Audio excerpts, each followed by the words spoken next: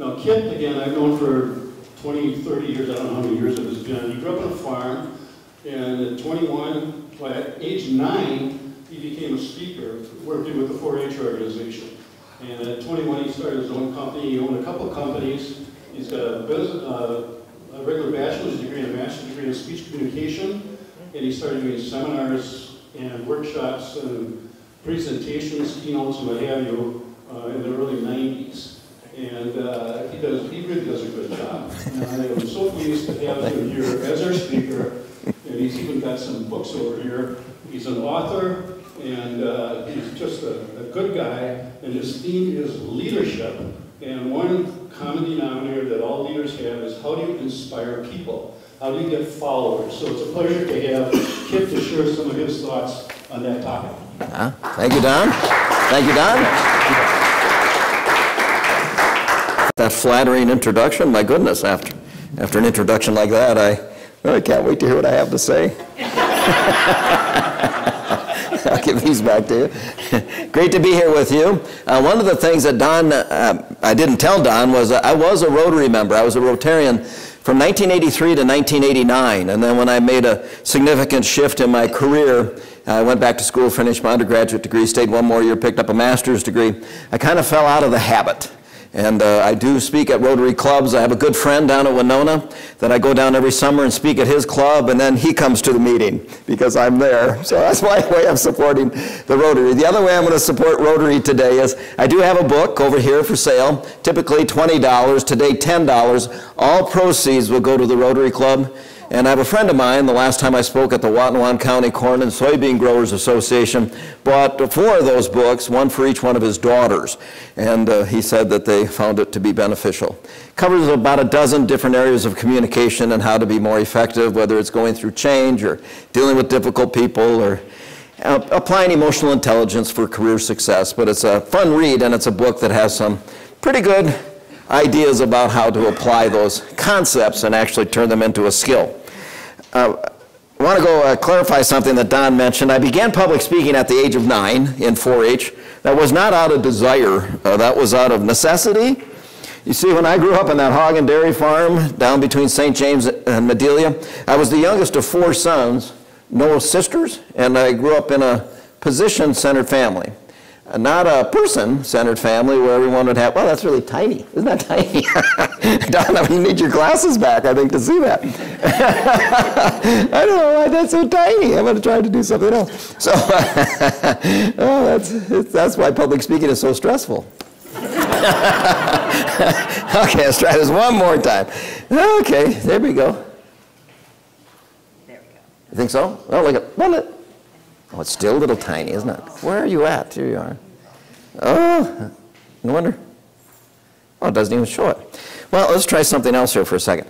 So anyway, I started public speaking at the age of 9 because this family that I grew up in, I was the youngest of 4 sons, no sisters. So what would happen around the dining room table is my dad would say something, then my mom would say something, then Cabot, Kelly, Corey, and then they'd change the subject. And I always had a terrible time getting into the conversation. But in 4-H, I could get up in front of a club every month and give a 5-minute speech without interruption, and really haven't stopped since.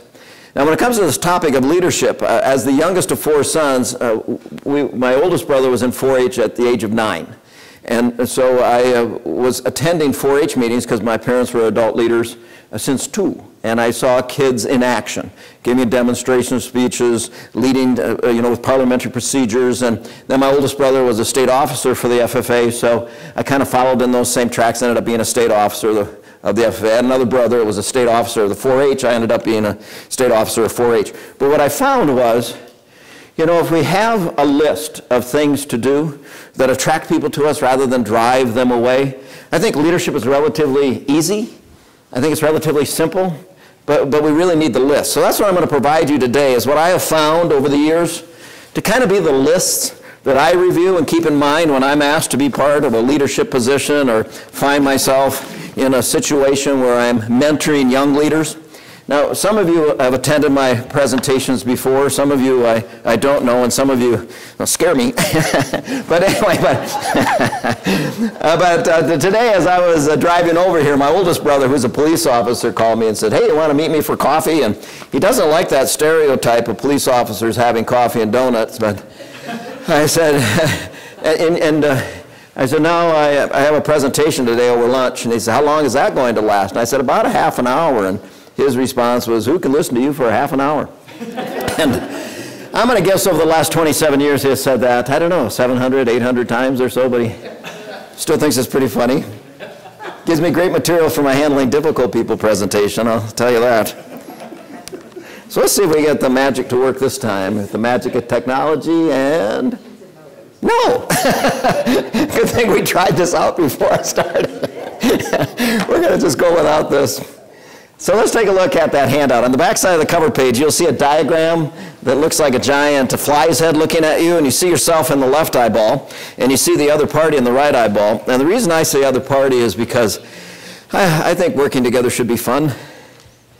Thank you. I'm usually the only person that thinks that's funny, so it's starting to catch on. But I'd like you to imagine as a leader, every time you interact with the people you work with or live with, you're sending messages to them by arrow. So you'll see the left eyeball, you have an arrow, you shoot the arrow up and over the top of the right circle. So I've found over the years that I want you to really think about those arrows to be kind of Cupid's arrows that attract people to us and our ideas and our organizations, or enemy arrows, people drive people away. And I don't really think there's anything in between. People either like you or they don't. People either trust you or they don't. People either do what you ask or they just won't. So we have a tremendous responsibility how we package those messages to keep attracting people to us and our ideas and our organizations rather than driving them away. Don and I were talking earlier that I've presented every other year for two consecutive international conventions for the Sons of Norway. Same issues that you're facing with increasing membership. Wildly creative ways that you can do things with other service organizations to grow that membership, to provide a larger menu so those younger generations find it well worth their time to attend your meetings and to participate in those activities and serve the community. So I know that it's always kind of a battle, and I would like you to keep some of these concepts in mind if they can help you to grow that membership, because the work you do for the community is so valuable. So before we start shooting these arrows around or shooting our mouth off at work, one of the things I'd like you to keep in mind are these 5 laws of leadership that you see in the handout. The first one is it's a process. We send messages, we get feedback. If there's any misunderstandings, of course, we paraphrase, restate that message to make sure people apply the appropriate meaning. But I sure think it would be nice if we could package that message so effectively the first time. So the best book I ever read is a book called Reaching Out, Interpersonal Effectiveness and Self-Actualization. And if you buy the book, it's in the bibliography.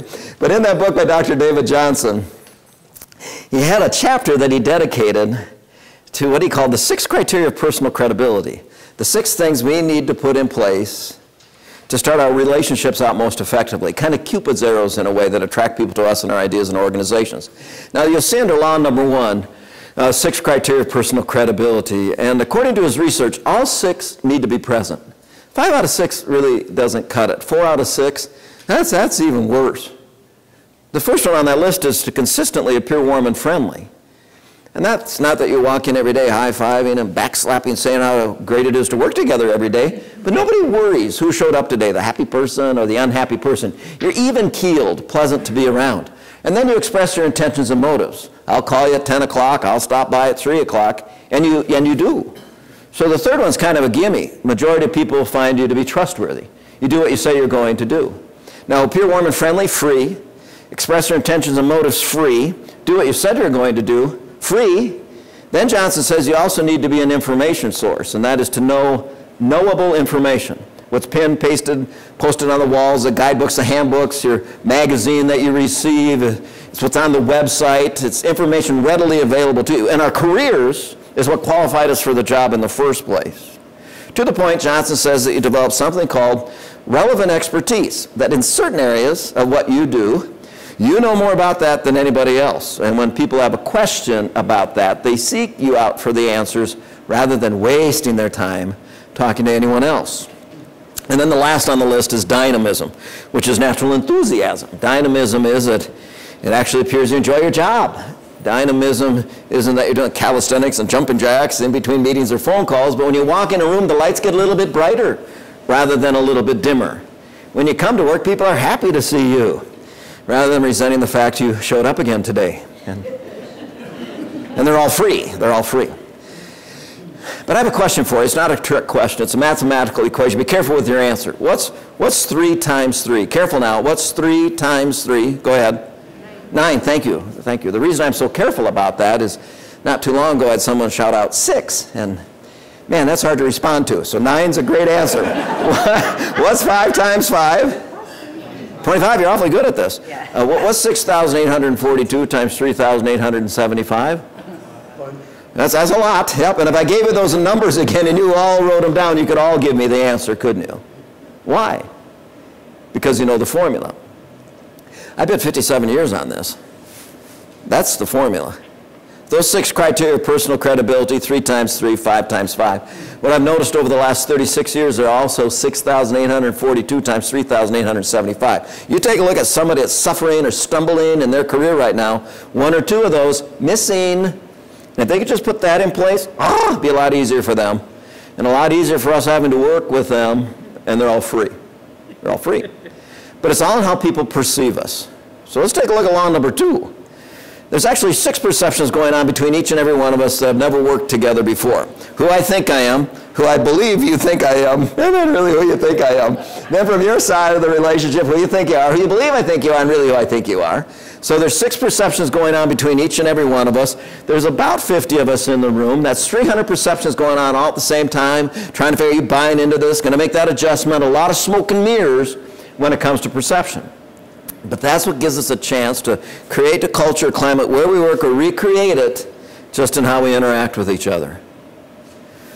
Now, there's a great little book called Secrets of Successful Speakers that claims half the impact on how you perceive me occurred in the first 5 minutes. Half the impact on how you perceive me occurred in the first 5 minutes. So how did you perceive me in the first 5 minutes other than being unable to get the PowerPoint to work? But other than that, how did you perceive me in the first 5 minutes? Jacket unbuttoned, hand in my pocket, saying a few silly things. How did you perceive me? Energetic, okay. Calm. Calm in a difficult situation. A preacher? Yeah. Wow, okay.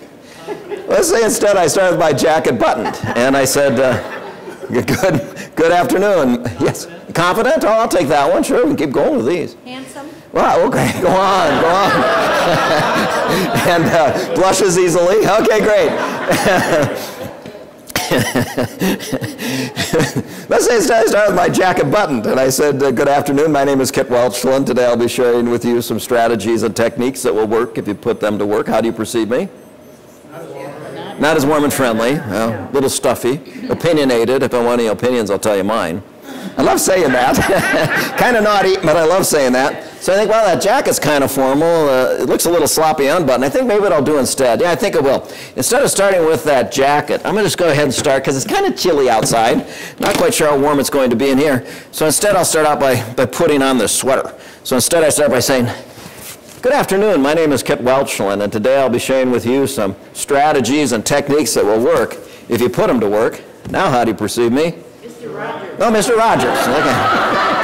Going to be some real hard-hitting information, huh? Going to be afraid when I move into your neighborhood.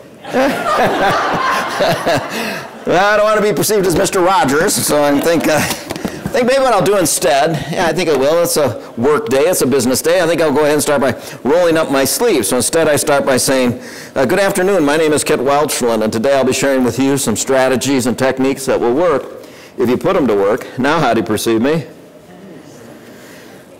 Going to be a lot of work. Hope you registered as going in your personnel file whether or not you attended this meeting. Right? Going to be a little harder hitting all of a sudden. All I did is I put on a jacket, buttoned a jacket, put on a sweater, rolled up my sleeves. For the most part, all I did was change clothes. But it instantly changes the way you perceive me. You didn't tell us anything about your farm life.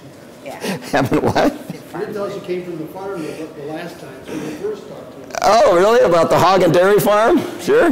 My mom and dad are still farming. My dad just turned 94 at the end of the month in August, and Mom's 87. They're still out there in the trucks and tractors tearing around. Yeah, they want to die out there, and that's just fine. They can. It's their life. God love them. So, my other brothers worry about them. I said, wait a minute, they have nearly 200 years of life experience. We don't have to worry about them.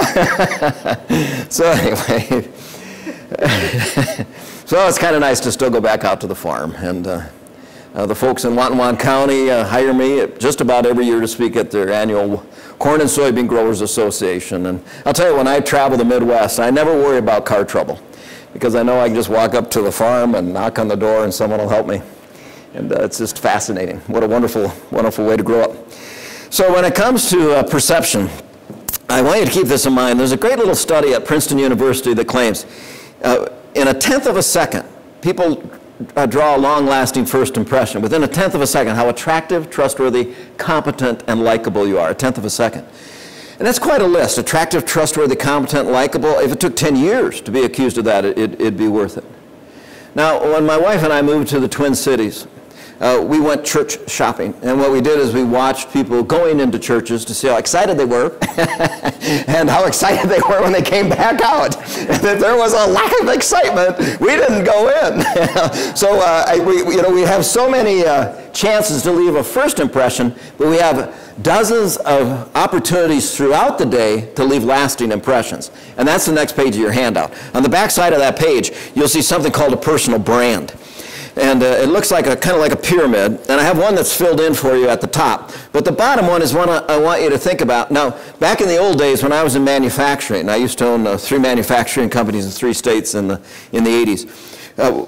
Whenever I hired a new employee, I made copies of everybody's job application and resumes, and we sat down with the team of people they would be working with, and we'd go through everybody's resume and job applications. I'm not sure how many national labor relation laws I broke doing that, but I wanted my employees to know there's a good reason why I hired him, a good reason why I hired her, and there's a good reason why these people are in the places that are within the company. I mean, there's a good reason of all the people we could hire that this is the selected group, and you're one of those. And then I could compliment my staff as I introduced them to each other, what a great job they did in the areas that they had expertise. But one of the things I was working with a large company in town, we created was this personal brand.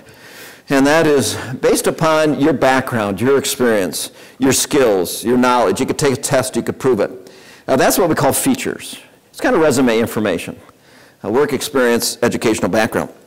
But because you know that, understand that, can do that, how does your team benefit? How does your department benefit? How does your organization benefit? Can we identify precisely what it is that we provide? Is it recognizing a trend early? Is it being able to finesse difficult situations with customers? Is it that we can create a supportive communication environment so people can be creative and innovative and solving problems? But what is it based upon your unique background is the unique benefit that we get. And sometimes people have a hard time identifying that. But probably in the job interview, people sold themselves, saying, this is my background, this is my experience. If you hire me, this is what I can do for the organization. But there might have only been 1 or 2 people in the organization that were in that job interview. So people don't know the good news of why you were hired versus anybody else. So we've got to make sure we kind of self-promote in a way our background experience and how, whether it's Rotary or your companies or your nonprofit organizations, benefit from that. And then, you know, your coworkers and customers, how do they feel when they've talked with you on the phone or received an email? Are they excited to read the email or reluctant to open it? When they see you on the caller ID, are they going to answer the phone or are they just going to let it go into voicemail? But how do people feel after you've interacted with them? Do they feel encouraged? Do they feel excited? Do they feel relief? But what's the lasting impression consistently? And then what are your ideals and ethics and principles? How do you make your decisions, values, guidelines? And then the top of that is your personality. What's your personality like day after day, week after week, month after month, year after year? And have we thought about that lately? Have we thought about that lately? Sometimes when I work with organizations that are kind of stale, tired, so do you ever had anybody come in your organization and whether it was a salesperson or a vendor or a supplier or a part-timer, And they leave, and you think to yourself, wow, I wish we had more people like that worked here. Or one of your team members says, oh, I wish we had more people like that worked here, you know, and they had someone stop by the office or spend some time with the organization. I always encourage emerging leaders that if you ever hear that, I get to work at becoming that, whatever that is, whether it's energetic or optimistic or realistic or whatever that treasure is that you recognize right away that's scarce and valuable. So in your organization, if you ever have anybody come in and out and you say, wow, I wish we had more people like that, we should probably get busy at being like that and figure out a way to put ourselves in a situation to develop that skill and to enhance our brand, because right away we notice it's scarce and it's valuable. So how do we communicate that? Well, the last page of your handout. Law number 3, messages, not meanings, are communicated. Messages are in words, but meanings are in people and how they interpret those words. I never realized how powerful this law of communication was until I got married. I thought my wife and I both spoke English, but there must be some different dialects because we often apply different meanings to messages. Not too long ago, I was delivering a presentation in Milwaukee, and my wife chose to go with me on the trip, and we're about halfway to Milwaukee by Mauston, a little town with that semi-tractor and trailer sticks straight up from there, advertising that quick trip. Nice McDonald's there. Yeah. Anyway, driving along, I turned to my wife and I said, I really look forward to the day you and I travel more together. And this is what my wife did. She went like this. Just like that. I mean, it looked like she was looking for a place to throw up in the car. And I really practiced what I preach. And when I was warm and friendly, you know, perception can't be a problem. And so about a mile down the road, I turned to her and I said, what do you picture when I say traveling? And she got that same bitter look on her face and said, a Winnebago. I said, what? She said, a Winnebago. I said, what do you mean? She goes, you and I driving all day in a motorhome. Now, traveling to me was to jump on an airplane, fly somewhere warm for a week, and come back and go to work.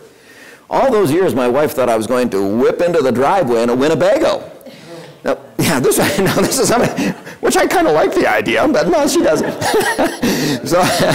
So here I was thinking about traveling, my wife had a different interpretation of that. So we want accuracy in the words we choose to use, and accuracy is the precise shade of meaning. Are you happy? Are you thrilled? Are you worried? Are you concerned? What are you? There's over 3,400 words in the English language for feelings and emotions. 3,400 words. Dr. Robin Lakoff asked men and women how many feelings and emotions they have. Men listed an average of 8. Out of 3,400, 8. Really good ones, but I think we could be a little bit more accurate in our thoughts and feelings.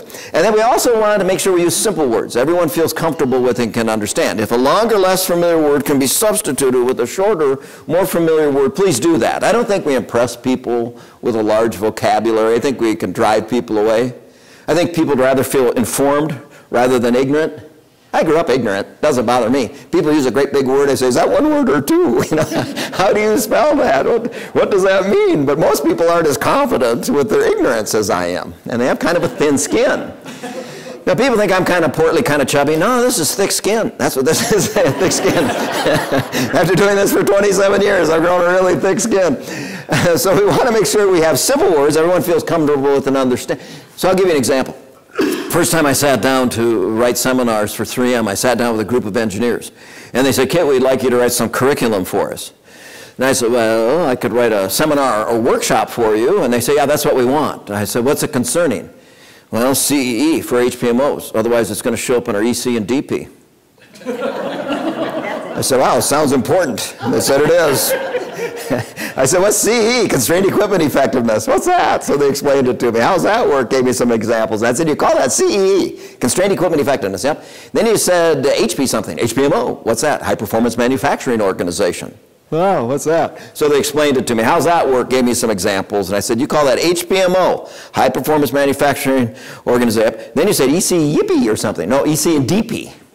What's that? Employee contribution and development process. Wow, what's that? So they explained, how's that work? Gave me some examples. And I said, you call it EC and DP, employee contribution and development process. Yep. Now, they didn't use any more acronyms on me in that meeting. They gave me 4 pages to study on my own before I came back. But they thought simplifying the language is to use the acrostic or the acronym. And I'll tell you what, if you have a new employee that joins or a new member that joins the organization, and you're using technical jargon or inside language in a way, You know what they're going to have to plead? I don't know what you're talking about. I don't understand. To plead ignorance when you're new to the organization is pretty hard to do. So we want to have accuracy and simplicity. Also provide coherence. Kind of a preview of coming attractions. There's 3 things we're going to talk about, this, this, and this, and discuss them in that order. The more organized your conversation, the more credibility you have in the conversation, just because it was organized. So I want to make sure you just give it a little bit of thought before you share your idea with what you'd like them to consider to doing. And then beware of something called language intensity. Almost anything we talk about, there's 3 different levels of language intensity: highly positive, highly negative, or neutral language intensity. When I work with organizations that are trying to solve problems or make some tough decisions, I have this 8-step model of decision making, and I call it the practical decision making model, because if you do all 8 steps, it's practically impossible to make a bad decision. But one of the things we have to do, first of all, is identify whether or not this is an opportunity, or if this is a problem, or is this just a situation people in our industry are facing. And if they can't decide whether it's an opportunity or a problem or just a situation, then I grind through all 8 steps of that decision-making model, thinking it's the most wonderful thing that could ever have happened to us. What a wonderful opportunity. Then we go back and say, no, this is the worst thing that ever happened. I can't believe we have to face this, and it's a tragedy, and it's catastrophic failure is a possibility, and I have them think about the negative consequences. This is the worst thing that could possibly happen. This is really a problem, and come up with an answer. Then we go ahead and sit in the middle and go down the fence talking about it's just a situation our industry is facing. And then we get to the bottom, there's 3 different decisions, 3 different answers to the question. So which one would you like to invest your time and effort? And most of the time they choose the opportunity, because that's what's motivating, that's what's inspiring. Not the critical, but the optimistic. And that's one of the reasons I think that Optimist Club does so well, is because of the optimism and what a positive impact that has. So we want to make sure that when we share information with people, we keep those effective word choice ideas in mind. But if we're explaining something to someone for the very first time, I'd like you to practice that SEER method of explanation that goes down the left side of law number 3.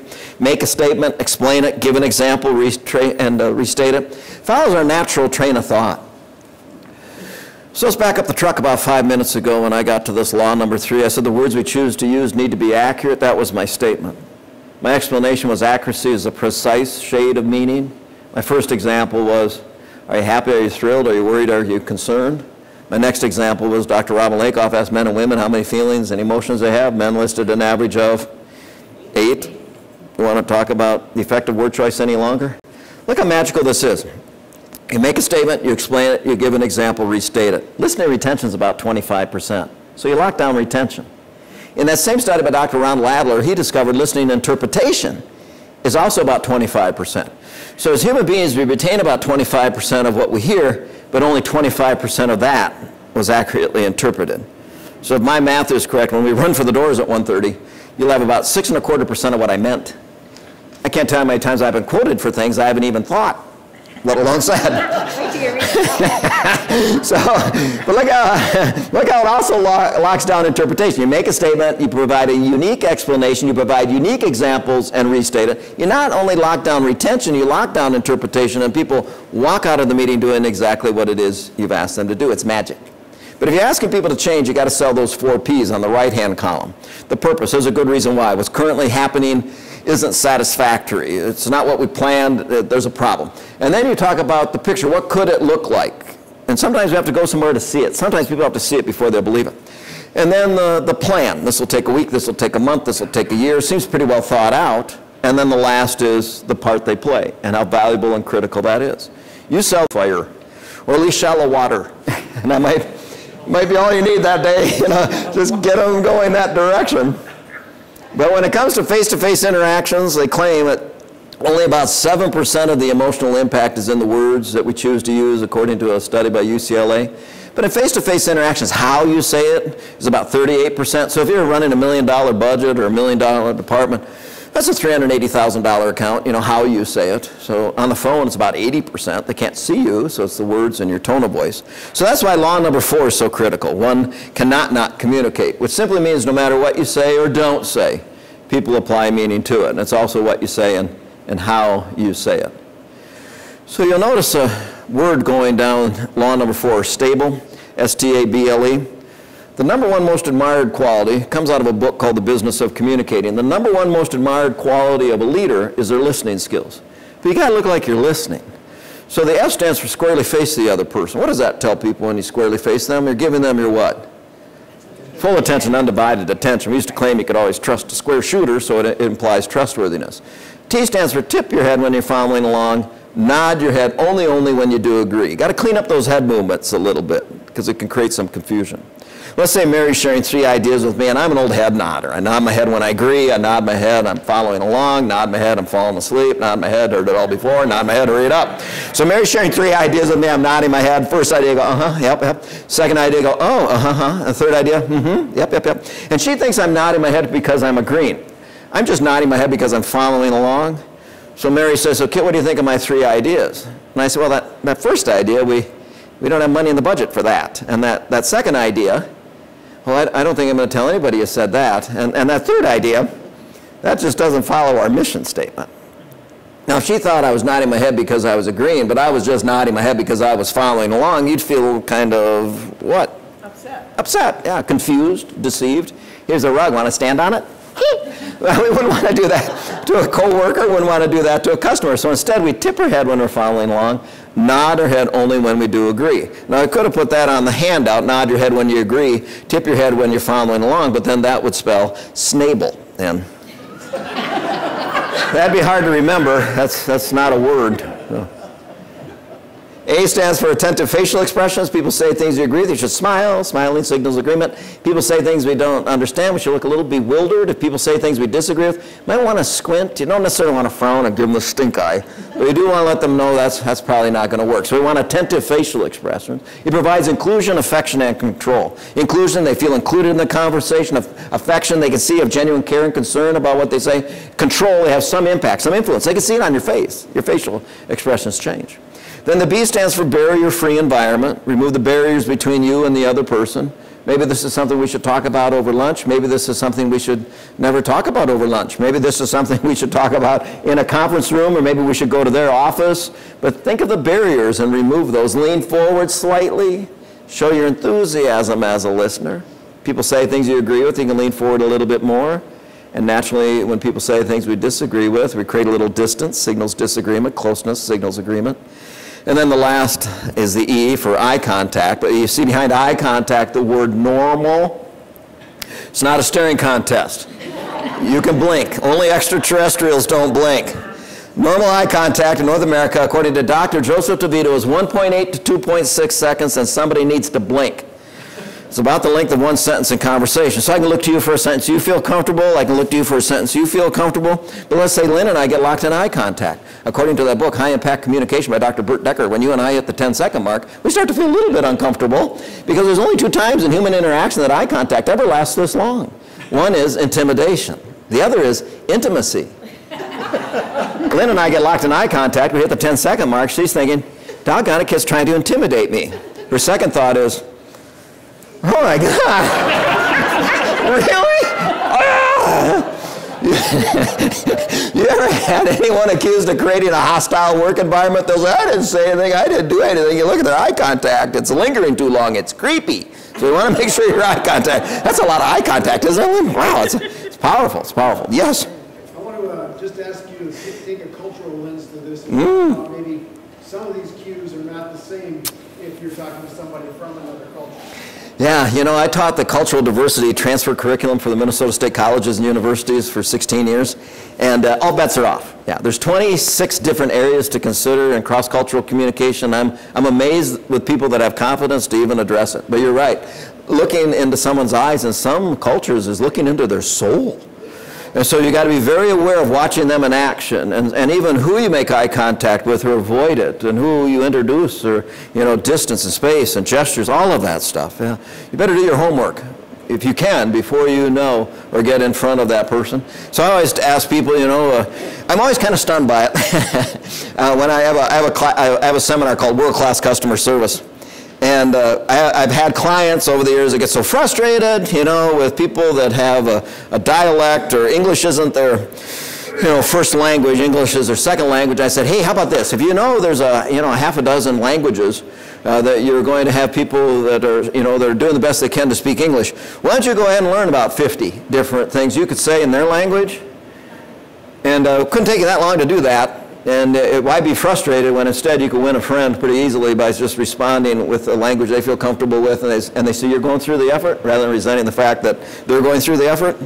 I don't know, that's just a suggestion. But I think it's our responsibility as leaders to do the homework. It's very important. So you're right, when it comes to other cultures, bets are off on eye contact. You watch them in action and adjust accordingly. And one of the things I found over the years that's the most disarming is to simply say, you know what? I'm not real familiar with these dynamics, and I'm wondering if it would help me. And I've never had anybody, when I've asked for help, deny it. And just say, help me figure out how to have this conversation, or what would be appropriate. I really don't know.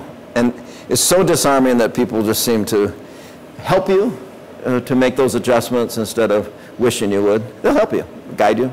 Great question. Well done. Last law number 5.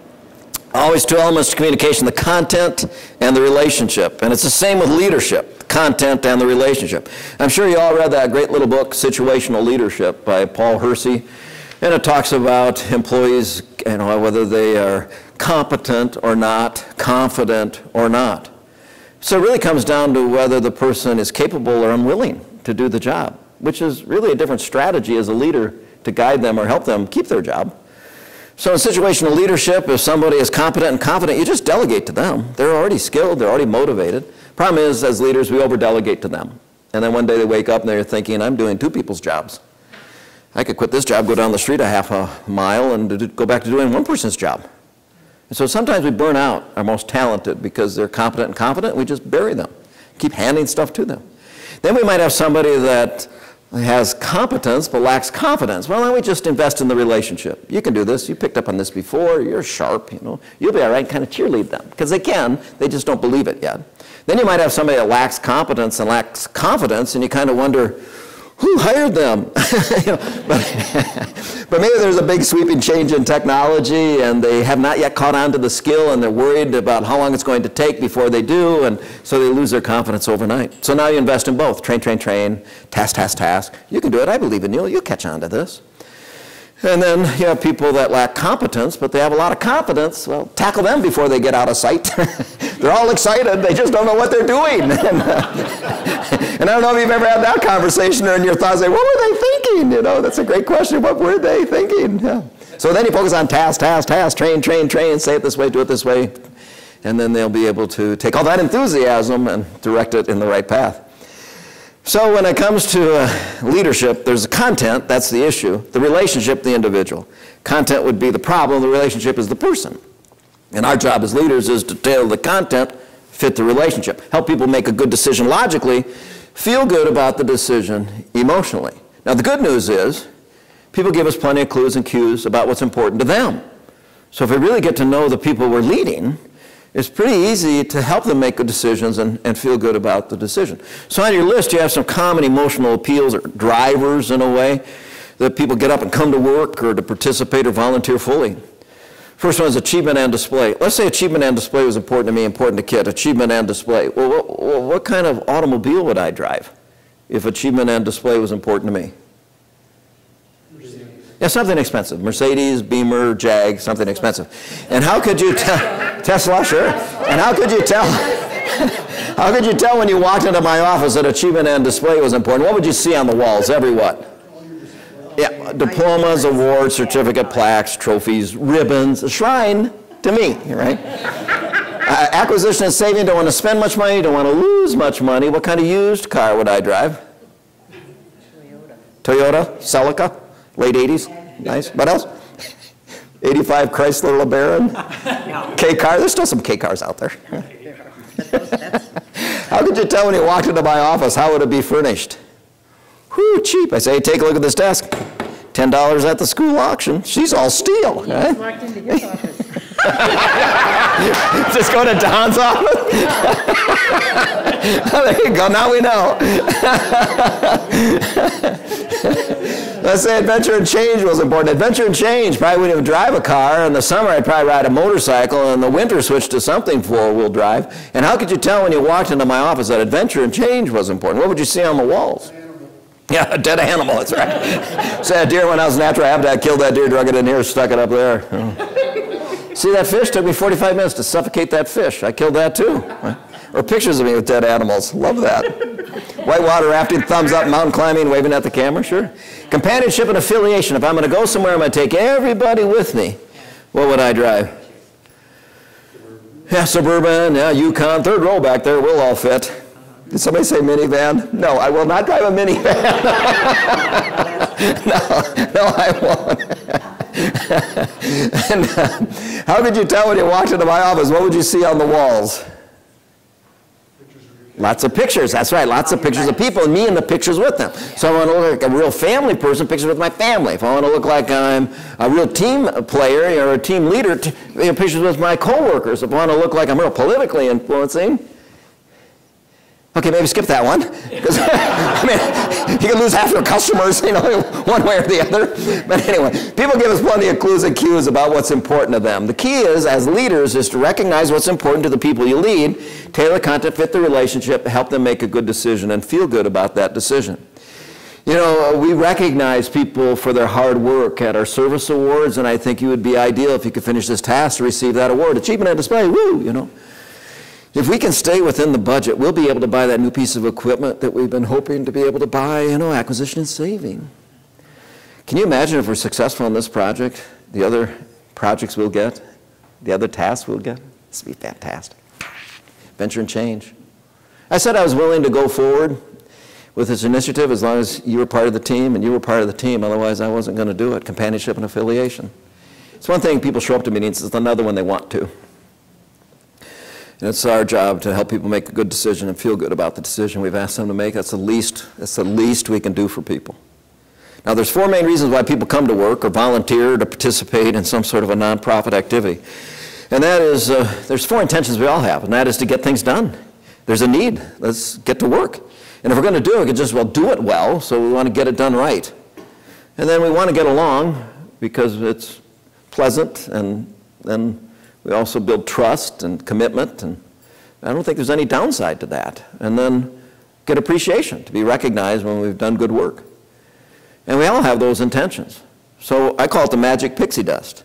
Somewhere in our phone call, somewhere in an email, before we walk out of a conversation, we should make sure we mention that, things are getting done. And we're doing a great job, we're doing it well. And everybody seems to be getting along, and I just want to recognize everybody for their contribution. It only takes about 6 seconds to drop those 4 messages into the conversation. If you had 50 phone calls in a day, it would only take 5 minutes out of your day to let your customers know, your coworkers know, we're going to get it done, we're going to get it done right, we get along and I appreciate you. And if we don't do that, we'll spend the other 9 hours and 55 minutes of the day dealing with people becoming controlling, perfectionistic, approval-seeking, attention-seeking. And that's exhausting for everybody. So I have a little homework for you. There's a great little book called The 1 Minute Manager that claims in 1 minute I can change my attitude, in that minute change my entire day. I've timed it. It only takes 1 minute to read 1 page of my handouts, so I should have had this done maybe by, certainly by 1 o'clock. But somehow I drug it out till now, And so I'd like you to read just a page a day, go through that handout, a couple of times over the next week, but I do believe it will have an impact on how you respond to a coworker or volunteer that day. And the other thing is, if I was an actor, I get paid to play a role. At work, we get paid to play a role. Let's say I didn't make my living giving speeches and seminars. Let's say I made my living as an actor. And let's say instead of this being the Rotary Club of Roseville, that this was a Shakespearean play in a theater, and I'm an actor in that play. And you paid $50 for your ticket for your seat, and you know what, I don't want to do it today. I don't want to put on the little booties. I don't want to put on the tights. I don't want to put on the frilly shirt. I don't want to bound across stage. And you have $50 tied up in your ticket, and I'm on stage doing this. To be or not to be, that's the question.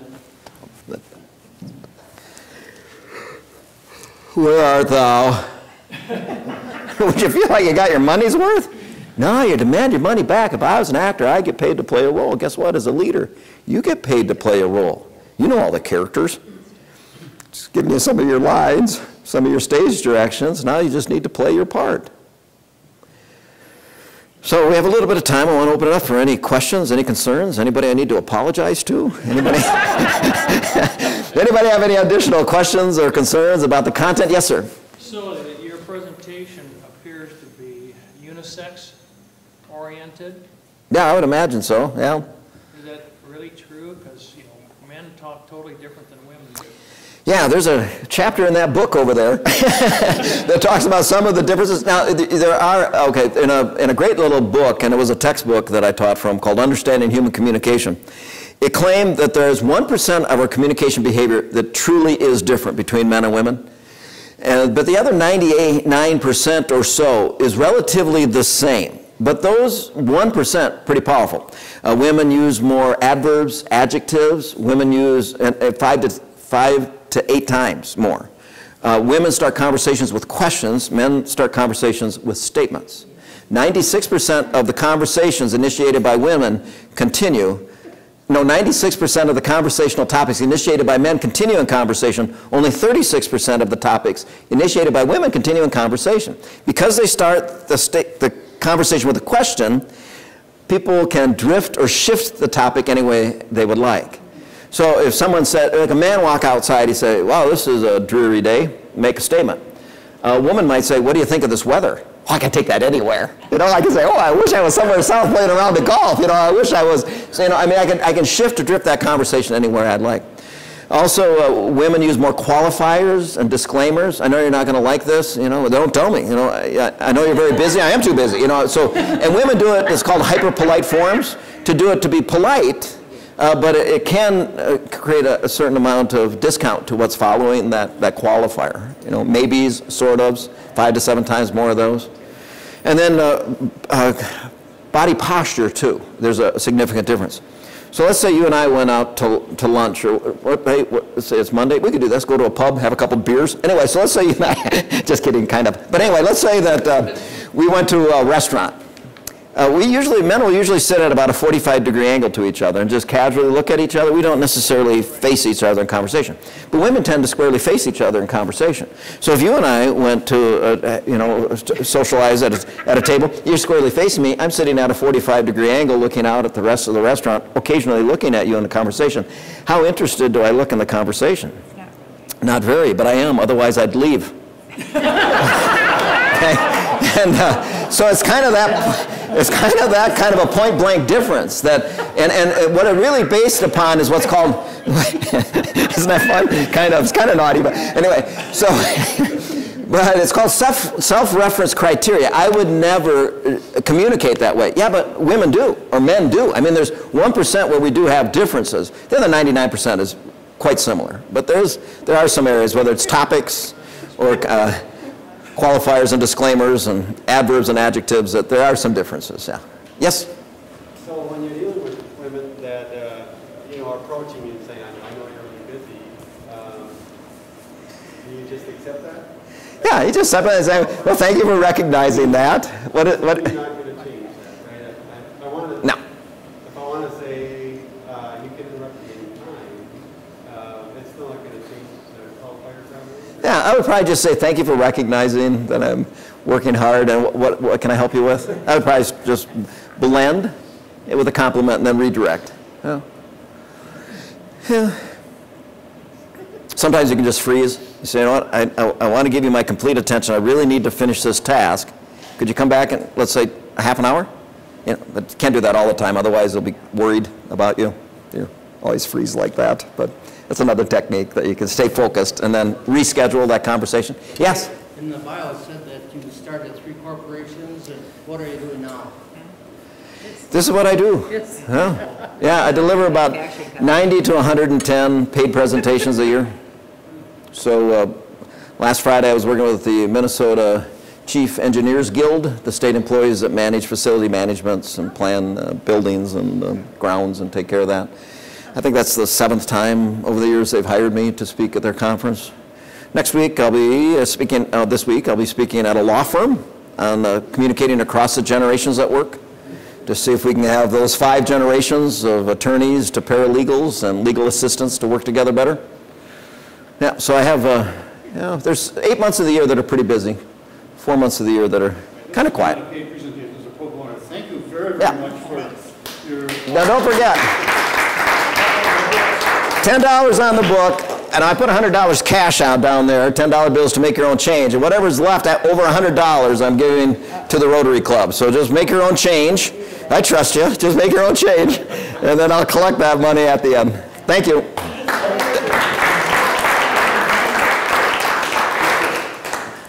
So, in honor of our speakers, we make a contribution to the Roseville Woods and the Rain Garden at the Arboretum in Central Park. Wonderful. Thank you. And we can also give you a coin with a 4-way test on it. Thank you very much. Great to be back. Hold on. Oh. We'll do it again. All right. Good. Thank you. Thanks, John.